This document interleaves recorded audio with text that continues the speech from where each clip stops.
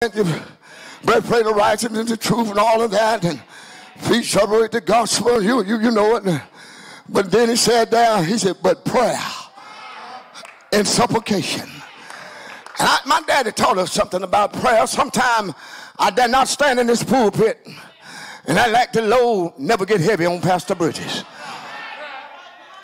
But my daddy taught us something years ago when we was out in the woods, and some of y'all may know about chopping wood and hauling wood on the log trucks. And I watched my daddy, and we in the wood, and boys, they didn't have that fancy stuff they got now, loaded, and they can do all that. But the only load they had was putting it on your back.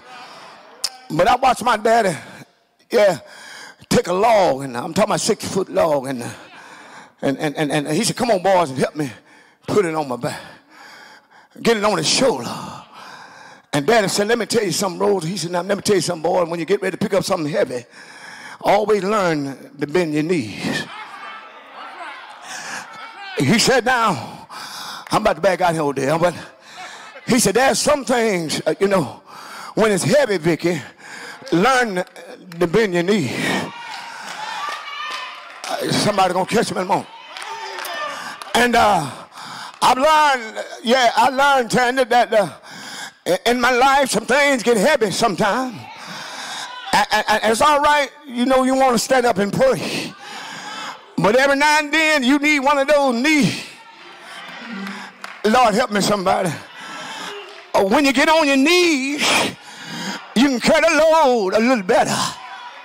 And our daddy taught us that, hugging, that when the load get heavy, when you get ready to pick it up, Kim, and that's going to come some stuff in your life. It's going to be heavy, baby.